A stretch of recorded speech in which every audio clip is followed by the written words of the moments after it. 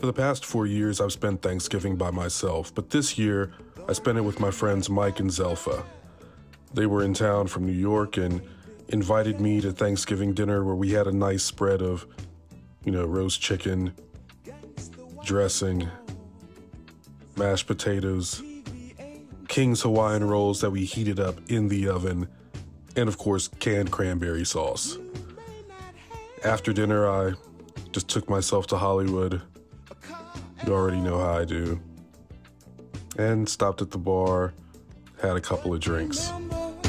Brothers and sisters, you can still stand tall.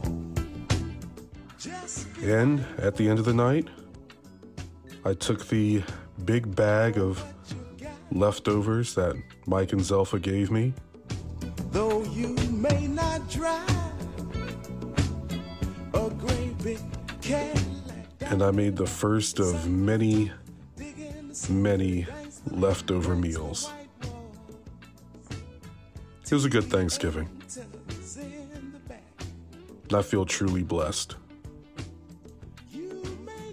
I hope you had a great Thanksgiving as well.